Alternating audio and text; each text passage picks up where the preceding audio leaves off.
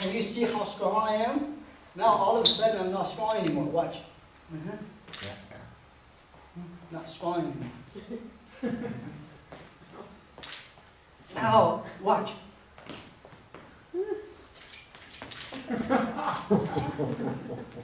You know what happened? You think opposite. Watch again.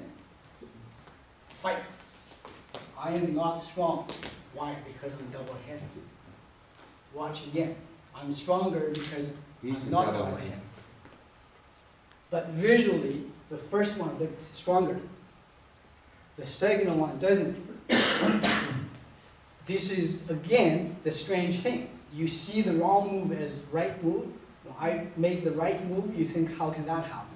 Because you don't know, so you think it's more miraculous, more mysterious. Actually, it's whenever you are not double heavy, you are stronger.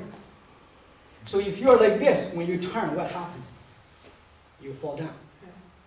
And when you skate, how do you turn? And like this, right? When you dance, how do you turn? Like this, right? Have you turned like this before? Before, no. But we don't recognize them. So whenever you're not double heavy, you're stronger.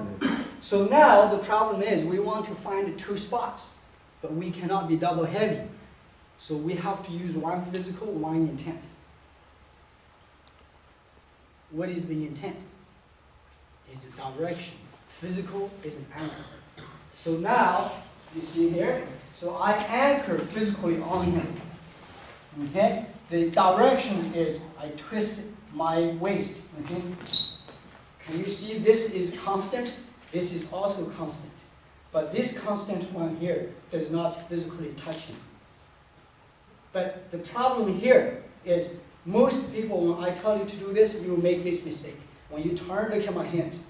Can you see the hands went? What happened? Double heavy. The hand merged with the turn. So the hand stays here, the turn does this. Now there is this thrust, there is this thrust. There are two of them. But you can't catch them, you can't defend yourself because they are not real. Because you're used to feeling something solid.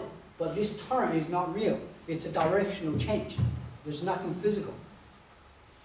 So this is what we want to train right now. Based on what we did yesterday, like stance and here. So now this time you push into it slowly until I power up. Now I'm stronger with your push. Then you introduce another direction.